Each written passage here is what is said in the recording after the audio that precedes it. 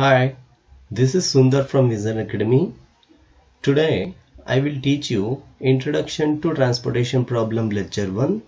In this series of lecturing, I will address types of transportation problem, methods of transportation problem, mathematical formulation of transportation problem. I will address all sort of issues relevant to transportation problem in this series of lecturing. I am working as assistant professor in commerce.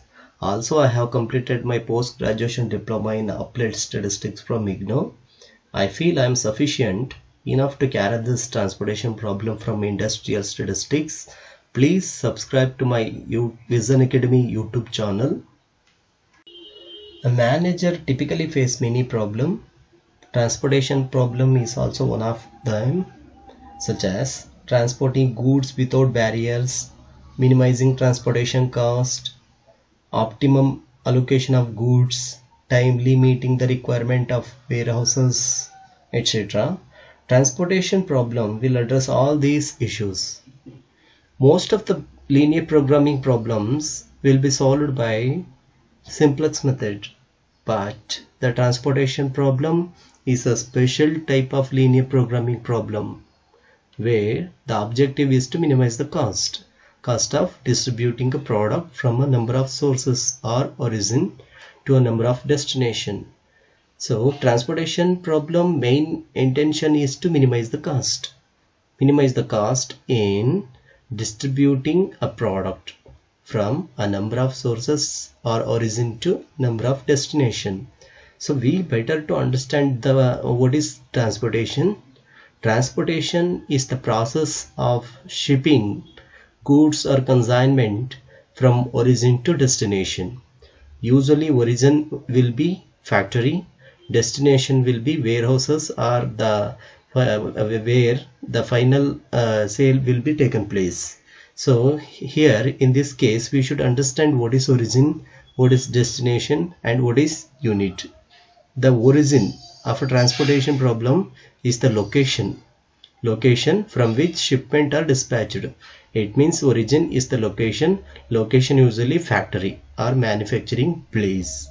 So origin from factory to destination, we have to transfer the goods where our main intention is to minimize the cost. It will be done by transportation problem. And let us know the destination. The destination means destination of a transportation problem is the location to which the shipments are transported. Destination usually the warehouses or the final sales will take place. So origin to destination, we need to transport the goods or consignment. So during this process we need to minimize the cost as far as possible. This will be done by transportation problem. And let us know what is unit. The unit transportation cost is the cost of transporting 1 unit of the consignment from an origin to destination. What is the cost will take place while transporting goods from origin to destination? It is the unit. Let me show you an example that how does transportation problem is applicable in industry. A manager has 3 factories. 3 factories may be ABC, factories are origin, and 4 warehouses, that is destination, it may be DEFG. The manager having information regarding the quantities of goods available in each factory, in ABC factory, and the requirements of goods in each warehouses, it means destination DEFG, and the cost of transportation of product from each factory to warehouses are given for the manager. Now manager objective is to ascertain the quantities to be transported from various factories to different warehouses, from ABC factories to different DEFG warehouses, in such a way that the total transportation cost is minimized. While he performing this task, that must be useful to minimize the total transportation cost. In this case, transportation problem is helpful to manager. Coming to the next topic, it's a types of transportation problem. Actually, in the transportation problem, based on the capacity and requirement, there are two types of transportation problem. One is balanced transportation problem. It means supply equal to demand, where the supply meets demand equally. This is the case of balanced transportation problem.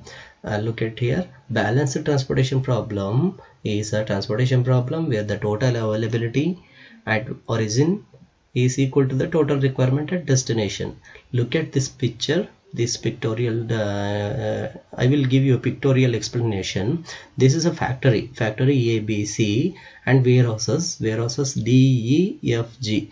This is a capacity of three factories. Factory A capacity is 160, factory B capacity is 150, and factory C capacity is 190, and total capacity of ABC factory is 500. And warehouses requirement, let us know the requirement of warehouses. Warehouse D warehouse requirement is 80, and E warehouse requirement is 90, F warehouse requirement is 110, and G warehouse requirement is 210. If you add all these together, requirement, it is a 500, and capacity is 500, requirement is 500. Now supply means capacity of the factory, demand is requirement of the warehouses is equal, and this is a case of what? Balanced transportation problem. So we have three factories. Three factories, total capacity is 500, and we have four warehouses capacity requirement is 500. This is the case of balanced transportation problem. Another type of transportation problem is unbalanced transportation problem. It is opposite to balanced transportation problem, where supply was equaling to demand, but in unbalanced transportation problem, supply is not equal to demand. This is the unbalanced transportation problem. Look at the destination and origin. From is origin, it means factory. Destination 2 is destination. Three factory capacities. A capacity is 160, B factory capacity is 150, C factory capacity is 190, total 500. Total factory capacity is 500. And let us know the destination requirement. D destination requirement is 80, E is 90, F is 110, G is 160. Total requirement from 4 destinations is 440. So capacity is highest and requirement is lowest, shortest to capacity. So this is the case of unbalanced transportation problem. To make this balanced one, we need to introduce a dummy variable, dummy origin or dummy destination. In this case, capacity is higher than requirement, so we need to introduce dummy destination, not dummy origin. Okay, in the dummy destination, we won't allocate any cost will be 0, that is a dummy, and we will allocate only shortage amount of requirement. So in this case 60 is shortage, we will allocate by introducing dummy destination H for 60. So this is how unbalanced transportation problem will work. We can't calculate for unbalanced transportation problem. If it is so, we need to convert that as balanced one. Then only we can apply transportation problem. And next is methods of solving transportation problem. Usually you need to go through two methods while solving a transportation problem. First one is finding initial basic feasible solution, BSF, basic feasible solution. So firstly we'll calculate basic feasible solution for the transportation problem. To calculate basic feasible solution, you need to follow any one of these three methods. So first one is northwest corner rule. The allocation will start from northwest corner. So that is the case you will follow in this. And another one is least cost. In the total cost matrix, you will select least cost to first allocation. And Vogel's approximation method. So in this case, you will calculate row difference and column difference. That means penalty. You will select highest amount of penalty and you will allocate the cost. I will explain in detail in the further lecture. So after finding basic feasible solution, you will optimize these basic feasible solution using modified Modi method and stepping stone method. Modi method and stepping stone method are optimizing the basic feasible solution. Firstly, you have calculated basic feasible solution. You will improve those basic feasible solution using Modi method. It means modified distribution method and stepping stone method. Thank you, friend. I will make a detailed lecture and solve problem over these methods. Please subscribe to my channel. Thank you.